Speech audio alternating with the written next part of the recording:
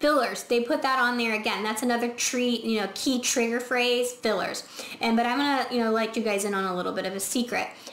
What you think in your mind is a filler is not what the pet food company is thinking is a filler. They know what you think, and they put that on there for that reason, not the real reason.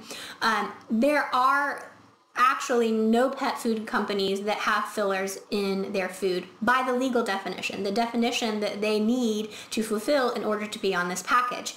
In your mind, I know what you're thinking. You're thinking filler is corn and all that stuff that you guys hate. Things that you don't think provide nutrients to the diet. I have a whole video on corn, and maybe you can watch that and it might change your mind, but by definition, corn is not a filler. A filler, by definition, which allows them to put this on the package is a good legal document. They have to follow the rules here for the legal verbiage. Filler means something that provides no nutrient value. So like to them, a filler would be something like ground up paper towels, or something just completely plastic bags. That would be definitionally a filler. None of us think of that. We're thinking, oh, no fillers means no corn, means no this, means no that. That is not true.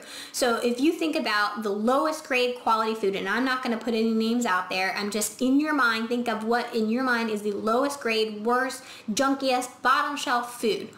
They could put on that bag no fillers, because fillers are things that do not provide any nutrient value. So for corn, for example, a lot of you guys hate corn. Corn is not by definition a filler.